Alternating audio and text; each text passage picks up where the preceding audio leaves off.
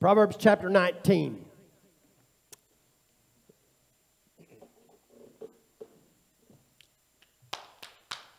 I got to tell you, I grappled and grappled and grappled with this for the biggest part of the week. I just didn't know what was going on here. I've prayed and I've talked to the Lord since we started this study, and it's pretty easy, or it's easier to tell what Solomon was saying here. But what I've tried to pull out and teach you, and I had to have God to do it, there was no other way to do it, was what was the Holy Spirit saying unbeknownst to Solomon. And that's what we've dug around trying to pull out for our trip through here. And we've tried to make the balance between what Solomon was saying and what the Holy Spirit was saying in his pen. Okay? Tonight, and I've always tried to avoid the academic side of it all I could, but tonight we're going to have to resort back to that a little bit, because I believe what we're witnessing in this chapter and even part of the last one was a paradigm shift or an epiphany for Solomon here. And what I mean by that is, let's go back and discover, let's go back and look at the environment. Let's look at who Solomon is. He's growing up in the Orthodox Jew community. He's grown up in that antiquity Israel for all of his life. And they had certain ideas about things, like the poor were despised and looked down upon. If you wanted to be righteous, that meant the keeping of the law. It was a very legalistic mindset. But I believe what we're going to witness here, if you'll entertain me, is that Solomon has had an epiphany. What he considered to be wealth and prosperity, he is changing his mind here. And we get to witness that. If you're familiar with the book of Ecclesiastes, if you're not, go read it. But I want to caution you that when you do go read the book of Ecclesiastes, don't stop. Finish it. Because the best part of it is in the last couple of paragraphs of the last chapter. All this is pretty dismal through here. I believe that what we're seeing in the book of Proverbs right now was the making of that. And so let's just begin and see if you agree. Father, thank you. Your word is a light unto our path and a lamp on our feet. We're seeking the light. We want to understand how to live in wisdom in Christ. And Father, we know that your word can guide us. And we pray that your Spirit would help us as we endeavor to search for you in your word here tonight and be better people because of it. In Jesus' name we pray for your help. Amen. Proverbs chapter 19, verse 1. Better is the poor who walks in his integrity than one who is perverse in his lips and is a fool. Up to this point, the poor were looked down upon as if they were despised by God. Well, clearly they've sinned and made him mad, and his blessing is being withheld from them. And we've seen the flavor of that as we've come through. And I didn't go fish up any examples or anything like that, but we've seen the flavor of that in some of these prior chapters. But it seems like that he's flipping the script here. It seems like to me that Solomon is redefining what wealth truly is here. Okay? Because we're talking about, okay, so better, we're familiar with that word. We've seen it before. We've seen it in several places. Better or good, Tob, the complete man. Remember, the good man, the complete man. Better is the poor. So the poor has now been exalted out of this place of despisement, or whatever the word is to use there. I don't know. I may have just made that up. I'm not sure. But he's exalted them out of that place of looking down his nose at them. He's saying they're better. They're better than what? Better than whom, I should say. Better is the poor who walks, that means he conducts his daily life in his integrity. Integrity it's a good word, but it's not,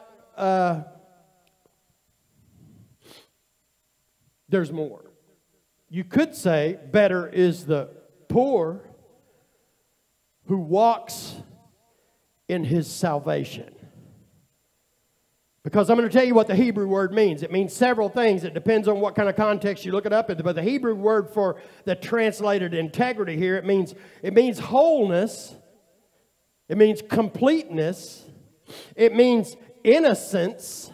Innocence in the mind. In other words, I have good standing with God. I've been justified, if you will. I've been declared not guilty. It means safety and security. It also means peace, wholeness, shalom, holiness. All these words declare what God's plan of salvation was for the Jew and the Gentile alike from the beginning.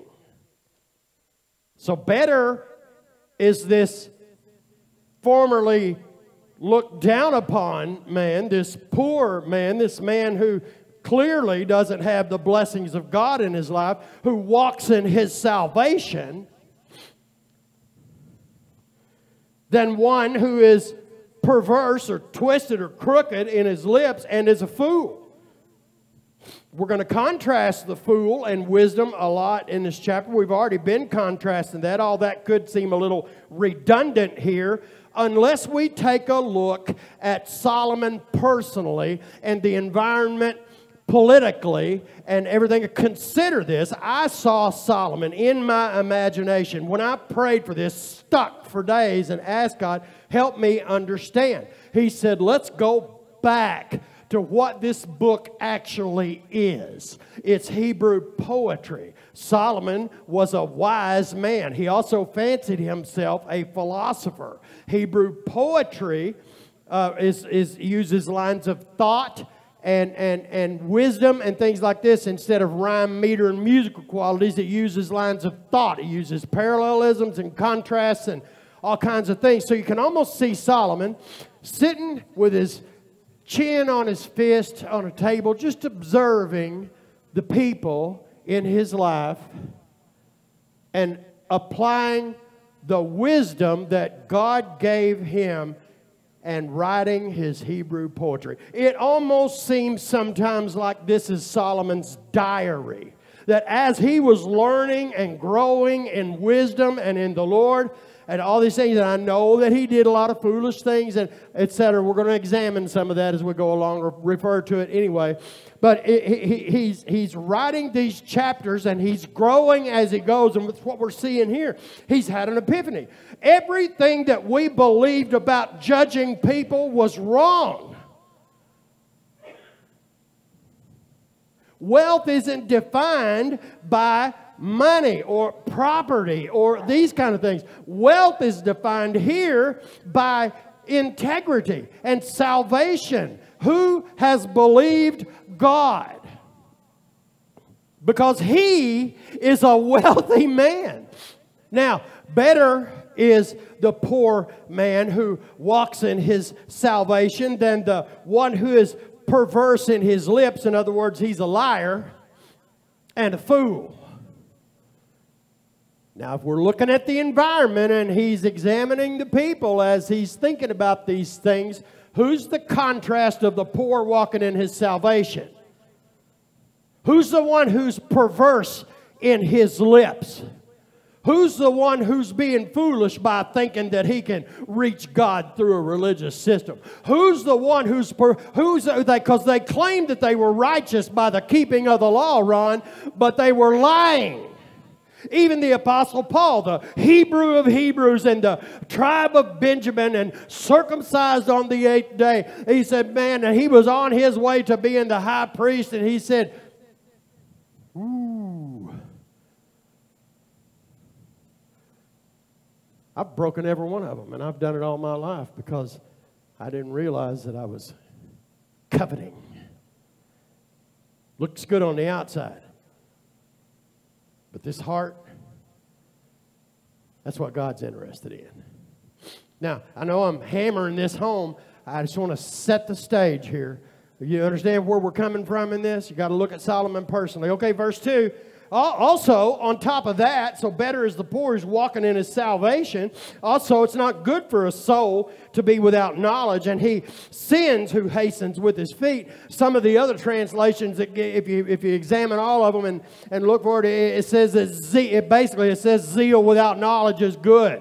So don't be all enthusiastic if you haven't learned something, because you get out here and you cause some damage. Hastening with your feet.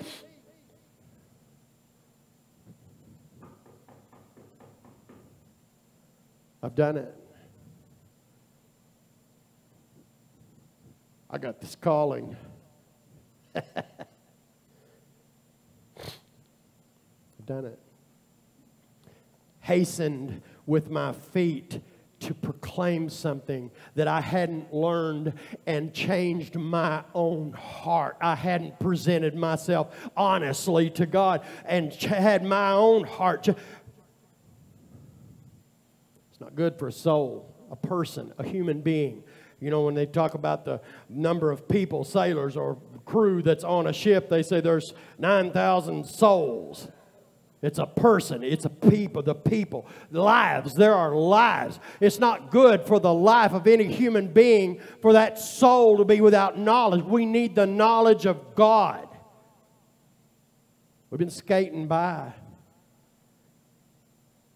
hitting it with a lick and a promise for years. Now, I'm not saying we need to be more religious. I think Brian was pretty clear this morning out of the book of Ephesians that our salvation is because of what Jesus did. I'm reminded of Jesus speaking over in John chapter 3, and it's in that famous section of Scripture, and it said, whoever doesn't believe in the Son is condemned already. That happened at the garden. We've already examined all that. But I heard a preacher on the radio this week emphasize this part. But whoever believes in the Son will not be condemned. I don't know if we believe that. I think that if we believe that, and if we go through here and redefine wealth, what's wealthy, what is important, if we can assign the value that God assigns to the things that He thinks are important or that He thinks is prosperous, He thinks is wealthy, I think that we would come a lot closer to walking faithfully down this road of sanctification and discipleship. It's an honor to me. I didn't see it for years. I thought Jesus was trying to get in the way of my drinking. You know, Jesus will mess your drinking up.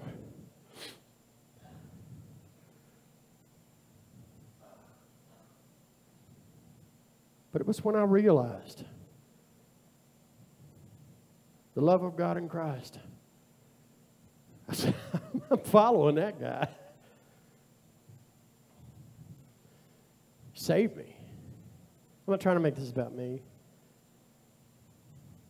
What is a wealthy man? What is a wealthy man? I'm not going to go with the David Jeremiah quote again. You already heard it so many times, you're probably sick of hearing it. I'm not going to go with it again. What is a wealthy man? Is it things pertaining to the world? Is it money? Is it okay? So, well, if it's fancy cars and fancy clothes, I'm out. Although I do have a new shirt, thanks to my wife. We're going to look at that a little closer in a minute too. Verse 3, the foolishness of a man twists his way, but his heart frets against the Lord. That strike a familiar chord? It does to me. Why have you forsaken me? It wasn't my fault. I didn't mean to. I didn't ask for this. You made me a drug addict. I'm going to leave that right there. Wealth. Wealth. Now in this case, verse 4, in this case, we're talking about money. The word means, it means plenty. It means sufficiency. It means to have enough stuff. Enough. It means plenty. It means money. It means financial prosperity.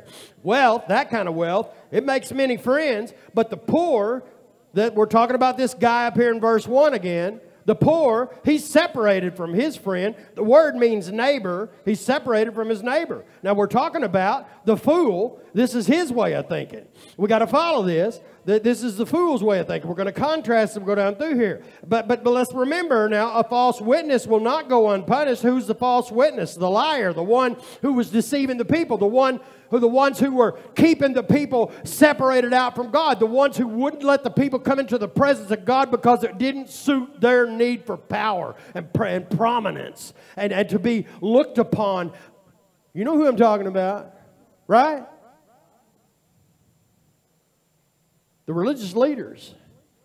We know through our trips through the gospel and all the things, and look, Solomon's not identifying these guys per se, but it still fits.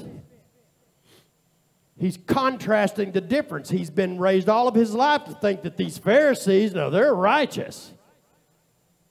But now he's looking and he's saying, well, this poor guy over here who's walking in the safety and the security and the peace and the wholeness and the innocence, he's like Abraham before the law ever came out. He believed God, and now he's a friend of God. That's the guy that I want to follow.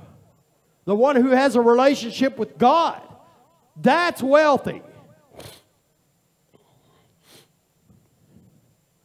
A false witness will not go unpunished, verse 5, and he who speaks lies will not escape. You can forget it if you're thinking about that. If you're thinking that I can just throw the name of Jesus around loosely and show up at a few church services and be part of the club if I'm counted as one of the attending members, and that's good enough for me, but I'm not letting Jesus into my heart. Jesus hasn't come into my life. Jesus hadn't got a hold of my life and won't let me go. If he's not moved in on the inside, if I'm pretending, the word is hypocrite. We don't want to hear that. It's not sufficient in these last days. It's bearing false witness. You're not lying. Peter told, what was the name? Sapphira and Ananias and Sapphira. You haven't lied to me. You lied to God.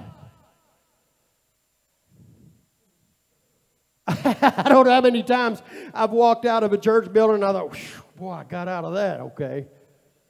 Well, I'm not fooling anybody. And I'm not insinuating that anybody here, or even anybody watching the broadcast, that anybody in any church, I'm not insinuating that anybody is. I'm simply saying this is the deception. And if you think you can't be deceived, you already are. God knows our hearts. He knows us on the inside. We need to be redefining what we think is wealth and prosperity into what He thinks is wealth and prosperity, because all the money that you might have in savings or all the assets that you might have or the investments that you've made are going to burn.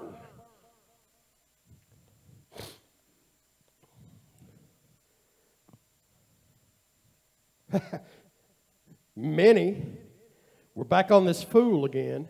Many entreat the favor of the nobility, and every man is a friend to one who gives gifts. Boy, that's the flesh all day long. All the brothers of the poor hate him. How much more do his friends go far from him? He may pursue them with words, yet they abandon him. He's begging them. He's like, look, man, I don't want anything from you. I just want to be your friend. Can you just please be my friend? No. No, you're cursed. Because you're poor. Remember that chapter a couple of chapters ago? It said, he who mocks the poor is a disgusting thing to God. That needs to be important. look, I'm not pointing fingers. I'm stepping on my own toes. That's got to be important. That's got to have an important place in my life. I can't get to thinking, well, I got this great job, and I've got everything I need, and I'm doing really well, and so I'm just going to sit over here. I'm going to be like the guy that he said, I'll build myself bigger barns, and I'll do this, and I'll do that, and I'll do that. And if I despise and mock the poor and look down my nose at them, and I don't do anything to help a brother that's in need, that's not wealth. That's foolishness. It's God's money. Do with it what He says. Verse 8. He who gets wisdom, how do you get wisdom?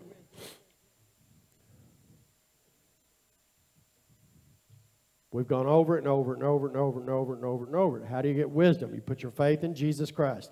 You accept His gift of grace and forgiveness. You start down this road of sanctification, walking down this road of wisdom in discipleship, learning the Word under the supervision of the Spirit, changing, being renewed in the spirit of the mind. We're submitting to the leadership of the Holy Spirit, the authority of the written Word, as we are allegiant to the Word that became flesh.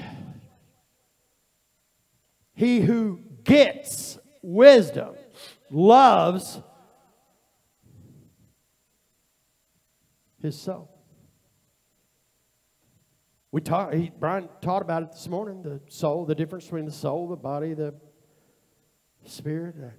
Do you love your soul? We got a whole culture of people nowadays that are talking about, well, you just need to love yourself. You just need to help yourself. You need to take up for yourself. You need to look out for yourself. You need to take care of yourself. You need to have self-esteem. You need to be this. You need to make sure that you're okay. Everybody's looking out for number one. Go sit in a truck stop parking lot for a day if you want some real quality entertainment. Who needs cable vision? I sat in Sulphur Springs, Texas, and watched everybody who was promoting themselves and looking out for number one, and it was like a demolition derby out there almost. Insanity. No respect, no common decency. Me and another old guy, and I kind of hate to, it kind of makes me throw up in my mouth a little bit to realize that I'm one of the old guys now, but me and the old guy sitting next to me were watching. Once in a while he'd lean up and look at me and go, it's insanity. But if you really love your soul, you'll start on a journey of faith and belief, and you'll get the wisdom and the riches that are in Christ Jesus, the fruit of the Spirit.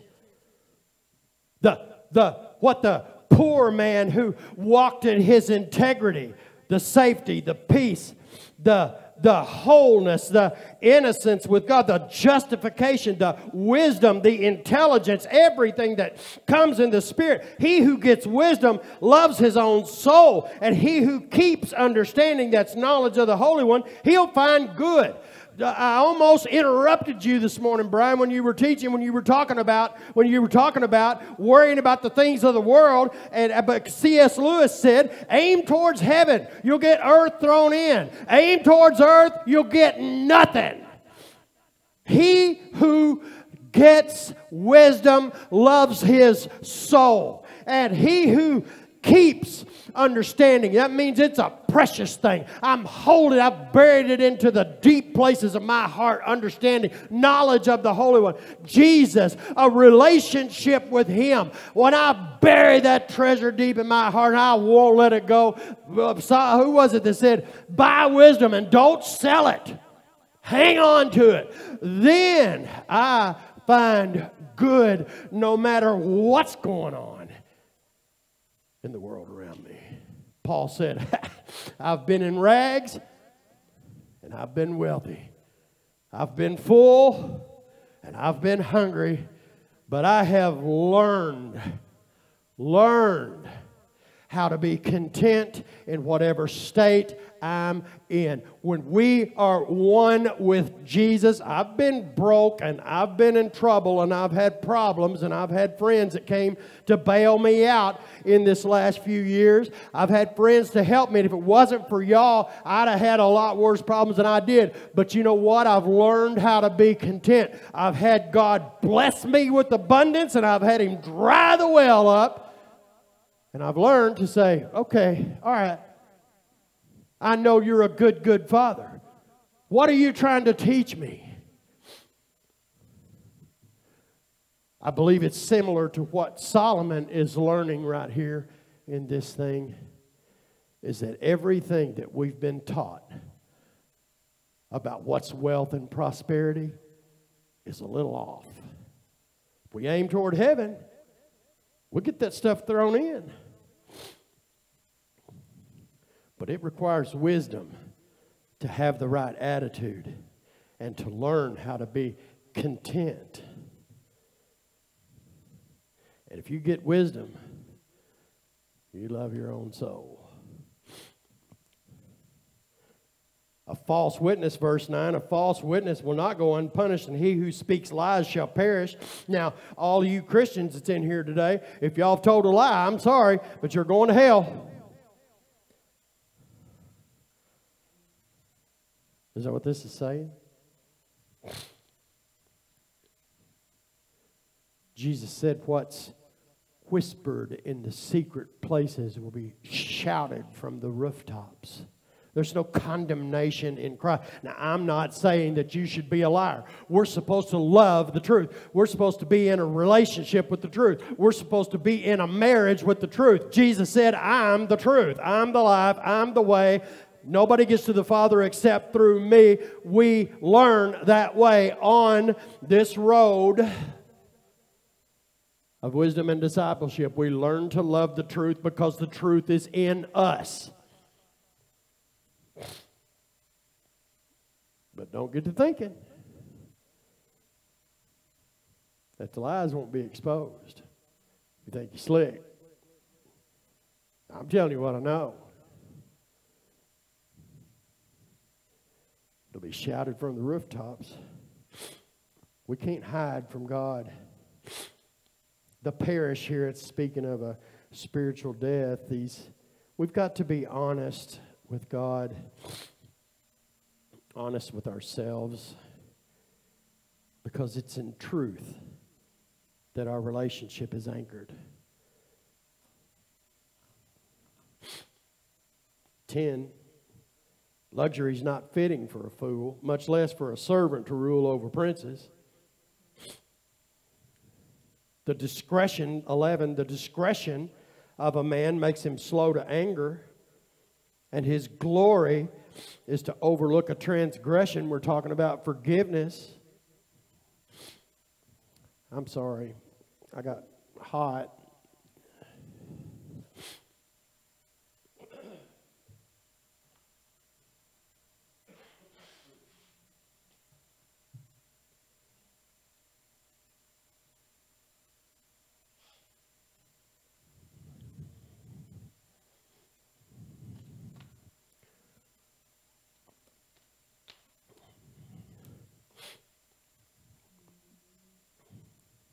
The discretion of a man makes him slow to anger, and his glory is to overlook a transgression. You could apply that. You could stick that right off in that package deal with wisdom. When we get wisdom, there's a process. This thing happens slowly. We get closer to being slow to anger. At least I hope I'm telling you right, because it's still in front of me to get. But I'm slower to anger than I used to be. Anybody slower to anger than they was when they first came to Jesus? This is a process, and we've got to stay faithful in the process because we're still in the flesh. Paul said, the life I now live in the flesh, I live by faith in the Son of God who gave himself for me. My faith, my confidence is in him and his ability. He said, being confident of this very thing, that he who began a good work in you, Glenn David, will complete it until the day of Christ. And I believe that. But we're not there yet.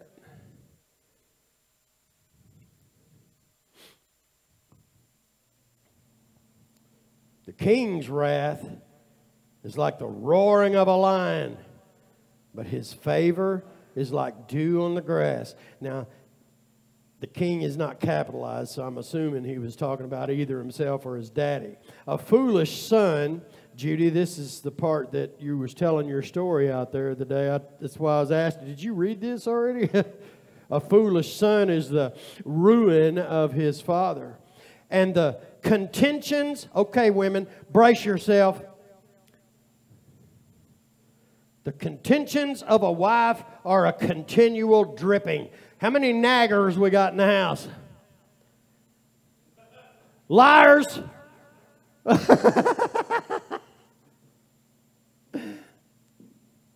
Okay, let's catch the contrast, okay? Because we're going somewhere different than what you imagine. A foolish son is the ruin of his father, and the contentions of a wife are a continual dripping. Verse 14, houses and riches are an inheritance from fathers, little f fathers, but a prudent wife is from the Lord. Now, I'm going to say that out of 1,000 women, Solomon knows what he's talking about here. I'm sure he had some naggers in the house, and I'm sure he had a couple of prudent women here. But since we're redefining wealth here, since we're redefining prosperity here, now he's not saying, now the naggers I don't like, but these... How many of you men would love to have a prudent wife?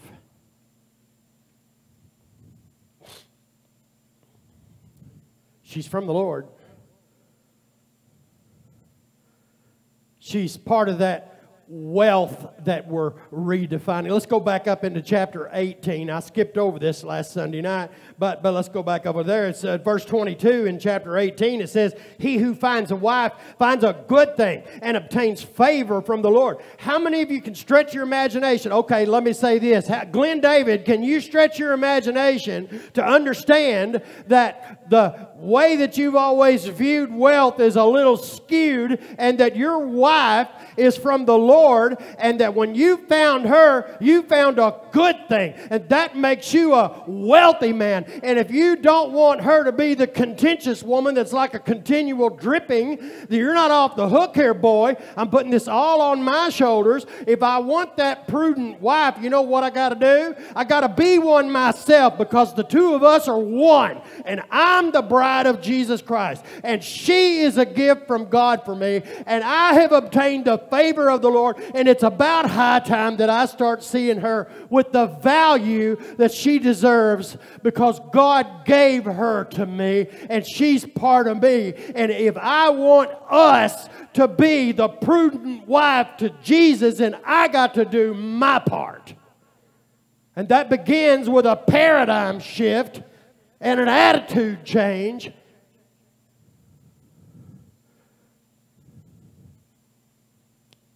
That's what God's been doing in my heart. She makes me a wealthy man. She's one of several things since Jesus got a hold of my life and won't let me go that makes me a very wealthy man. Now, I'm not talking about that I got a big fat bank account and a big long Cadillac. I don't have that stuff, and I wear clothes to work from Walmart. But I, friends, because of Jesus Christ, am a wealthy man. And He's changing my heart and my attitude and my paradigm shift to realize that she is one of the most glorious things that God has given me, and I haven't viewed it like that, and I'm sorry.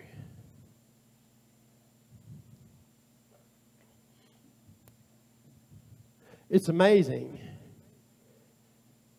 how you rock on for so many years and have so much trouble and so many problems.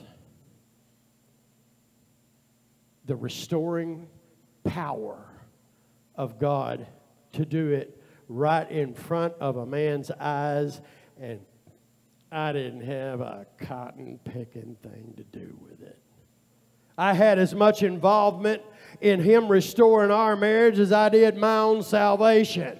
He who finds a wife finds a good thing and obtains favor from the Lord. And she may be the contentious woman once in a while, but I'm the contentious woman nagging over there in the corner in my bad mood having self in the afternoons. If you know me, right? There's some growling and growling, all that stuff. Yeah, I'm a nagger myself. Nobody's off the hook here. But what we've got to do is forgive each other.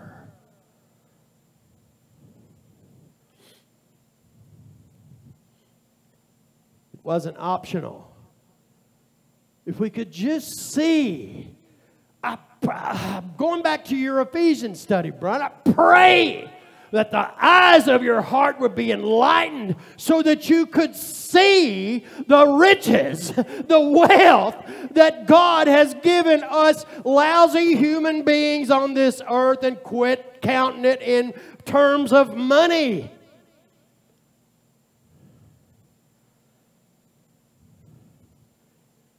I feel like I'm having an out-of-body experience here, and the Holy Spirit's standing right in front of me. I'm screaming at myself.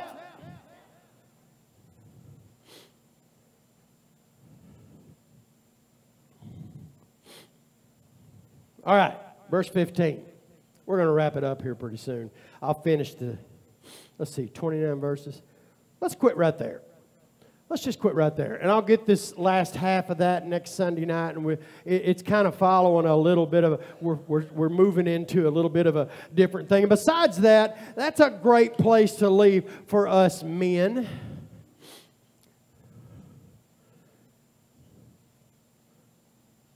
It's not just the women in the church who are the bride of Christ.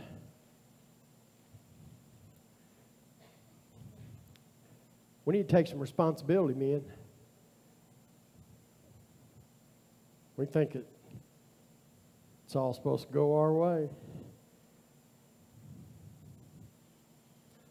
But my Bible tells me that I need to love her like Christ loves the church. And he never stood there and said, well, okay, if you get your act together. Because I was a mess when he began loving me. I will just leave it right there. Ron's sitting on G, waiting on O. I hope something out of this stuff. I hope something out of this stuff helped you a little bit tonight, or encouraged you a little bit tonight, or was a blessing to you here tonight. I know that it has been for me. If nothing else, he got through my thick skull in this chapter to help me see the value of what he's given me. And I hope it's done the same thing for you. Heavenly Father, we love you tonight, Lord. We wouldn't be able to love you except that you poured your love into us. How great is our God that he would give himself for a bunch of sinners. Stick it out with us. David said in the Psalms, Lord, he said, who is man that you're mindful of him? We agree with that testament, Lord. We don't know. We know we haven't done anything to deserve your love, but gosh, we're sure thankful for it, Lord. We're sure thankful for your love. We worship you here tonight. We thank you for your word. We thank you for our family here. Thank you that you're mindful of us and that you tend to us and that you're patient and tolerant with us and that you don't give up on us and you help us each and every day. Thank you for that, Lord, and show us the way. We love you in Jesus' name. Amen.